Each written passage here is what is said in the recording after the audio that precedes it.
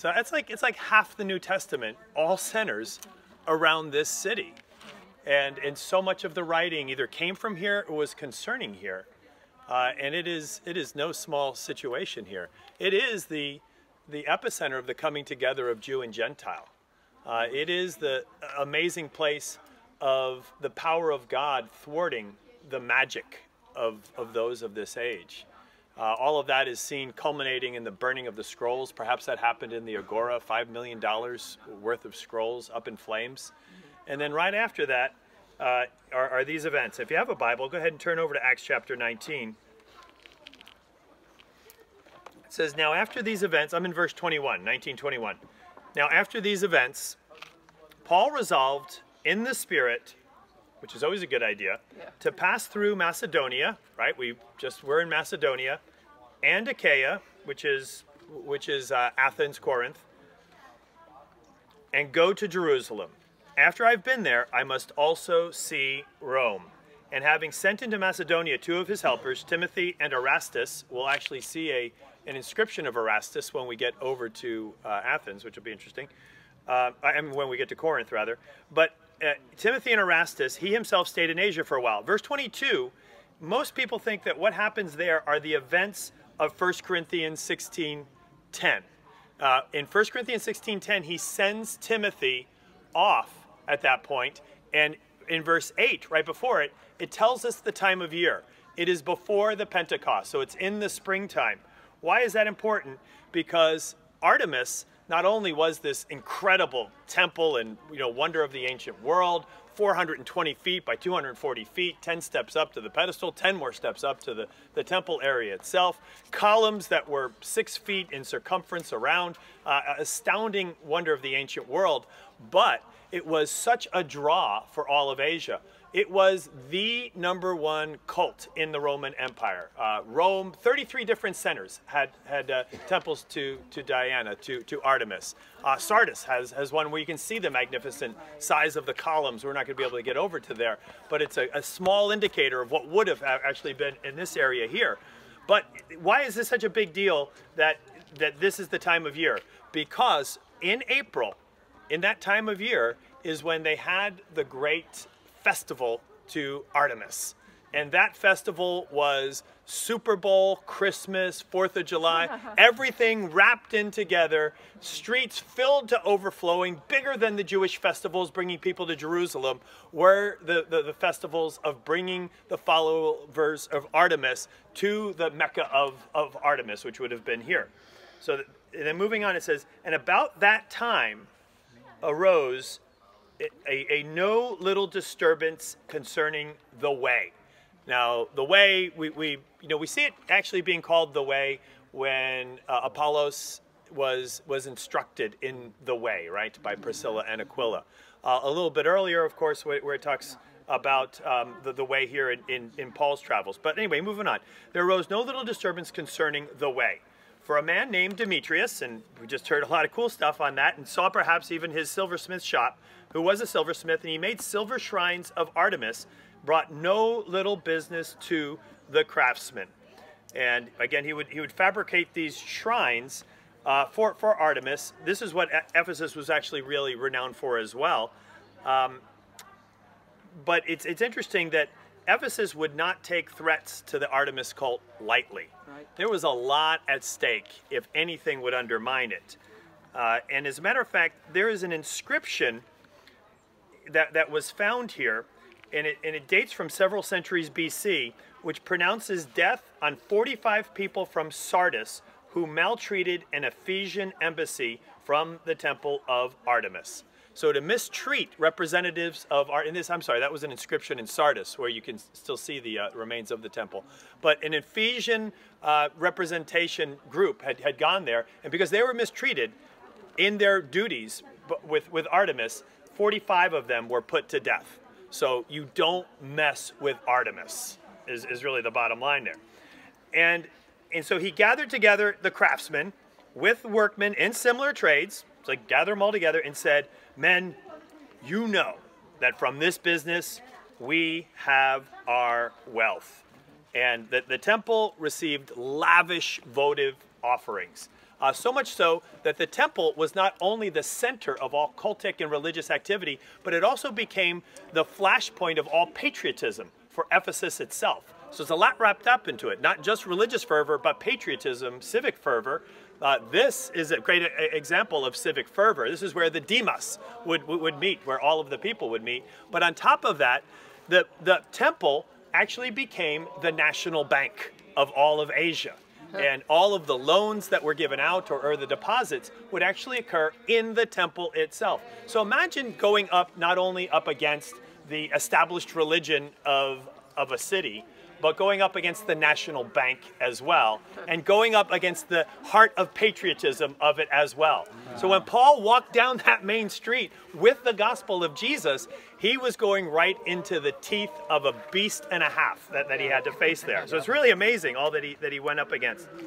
And you see, in verse 26, and here that not only in Ephesus, but in almost all of Asia, this Paul has persuaded and turned away a great number of people, saying that gods made with hands are not gods. And he had just done that in Athens. In Acts 17:29, he talks about gods are not some gods made with the art or craft of a craftsman. He actually goes right after the craftsman himself in 17:29. So these guys are rightfully concerned. This is not overblowing anything. They know where their bread is buttered, and they know how to protect it at this point in time. And there's danger that not only this trade of ours, but that may come into disrepute, but also that the temple of the great goddess Artemis may be counted as nothing, and that she may be deposed from her magnificence, she whom all Asia and the world worship. Very true, they would all pour in here, and it was not hyperbole what he's saying here. When they heard this, they were enraged and cried out, "Great is Artemis of the Ephesians." So Demetrius has done a great job. His appeal has had its desired effect. He has marshaled the resources, and in they run to gather the crowds together, whooping them up into the demos. It is an ecclesia, a gathering. Ecclesia we use for church as well in the New Testament, but it's just the word of assembly, the word of a gathering. But anyway, the gathering occurs here, but it's not a lawful gathering. But he whoops them up into "Great is Artemis of the Ephesians." But really what they're saying is, save our business. Save our business. That's the undertone of their chant. And why, you think, wow, how can somebody chant for 2 hours? Well, if it's your business that is at stake, and you know that all of this is on the line, plus you kind of stir into the heart of patriotism with it as well, you can see how that whooping could get on going after a while there. So when they heard this, they were enraged, cried out, "Great is Artemis of the Ephesians." City was filled with confusion, rushed together into the theater, dragging with them Gaius and Aristarchus, Macedonians who were Paul's companions in travel. But when Paul wished to go in among the crowd, the disciples would not let him. And imagine perhaps him even coming down that street and kind of being restrained, and Paul's like, but Gaius and Aristarchus are in there. They're no man left behind. I'm going in and pulling him back. But it wasn't just the disciples, but then it says some Asiarchs. And Asiarchs is no small position. The number of Asiarchs in Asia, arch is of course the word for a ruler, and it's those that had significant ruling authority, and there were only one elected in every place where there was an imperial cult, like what we saw there to Diocletian, to Hadrian. They also had them, of course, to Augustus and Claudius. So you had the imperial cult based here, as well as in probably about 4 or 5 other spots. So there were not that many Asiarchs. And if he was friends with Asiarchs, that means that he had friends in very high places, and they knew of what they spoke. And when they said, "Paul, you're not going in there," I think he recognized that, okay, this is the hand of God restraining me with some very important advice. They were friends of his, and they sent to him, and they were urging him not to venture into the theater. Some cried out one thing, some another, for the assembly, the ecclesia, was in confusion. Most of them did not know why they had come together. Some of the crowd prompted Alexander, whom the Jews had put forward, and Alexander, motioning his hand, wanted to make a defense to the crowd. Paul does that quite often too, as a chance to say, "Hey, I'm about to say something important, if you guys can just pipe down for 1 second." But when they recognized that he was a Jew, for about 2 hours, they all cried out with one voice, great is Artemis of the Ephesians. Because the Jews didn't put up with the idea of ecumenicalism, or the idea of polytheism, or many gods, or God forbid the imperial cult, or even the whole idea of Artemis. So they would have been recognized from well before Paul that the Jews were also of no help in this cause whatsoever, and they weren't eager to be able to listen to him. But then here's what happens, and as Elim just told us, the town clerk comes. And the town clerk is an important figure here. And while Alexander had no effect on the crowd, the city clerk, on the other hand, he had no problem, as we'll see, quieting the commotion. He was the chief administrative officer of the city, based on his title. He presided both over the council of the city magistrates and the public assembly when it gathered, which is a big deal, the public assembly. And he was the liaison officer between the city and, this is big, the Roman provincial administration. His main concern was that this disturbance would make an adverse impression on Roman officials, possibly leading to restrictions on their self-governance, which, of course, while you're under the yoke of Rome, you're always negotiating for your own autonomy all the time. But in order to pacify the crowd, he begins quite deftly by assuring them that there is no danger to Artemis. And look at what he says. He says, "Men of Ephesus, who is there who does not know that the city of the Ephesians is the temple keeper of the great Artemis, of the sacred stone that fell from the sky?" And you've probably read that this is likely the idea of a meteorite. And as a matter of fact, there are two other instances of meteorites that are extant now that we can see that were used in Artemis worship. One of them actually was taken to Rome in 204 BC, and there's another one that actually is also able to be seen. And again, you can imagine some meteorite coming, looking like the mother goddess, and of course then it seems so miraculous. Why would you not then kind of have some sort of an idea of let's see how we can honor this thing and ultimately worship it? So anyway, he assures them, hey, everybody knows. I mean, it was a sign from the sky. It came from the heavens. Of course we know. Stop with this, worrying about Artemis. Artemis is going to be okay. And if you really believe in Artemis, he's basically saying to them, then you don't have anything to worry about if she is who you really say she is. Seeing then that these things cannot be denied, you ought to be quiet and do nothing rash. For you have brought these men here who are neither sacrilegious nor blasphemers of our goddess. If therefore Demetrius and the craftsmen with him have a complaint against anyone, the courts are open. They're proconsuls. Let them bring charges against one another. But if you seek anything further, it shall be settled in the regular assembly. For we really are in danger. I'm going to get back to that word in a minute, because he uses a word play here that's very clever, and he shuts down this thing with it. For we are in danger of being charged with rioting today, since there is no cause that we can give to justify this commotion. And when he had said these things, he dismissed the assembly. Now, what's interesting is that in verse 27 and in verse 40, he uses this word danger, kidunio. It's kindunuo. And in 27, what is said there is by Demetrius in the crowd that we're in danger.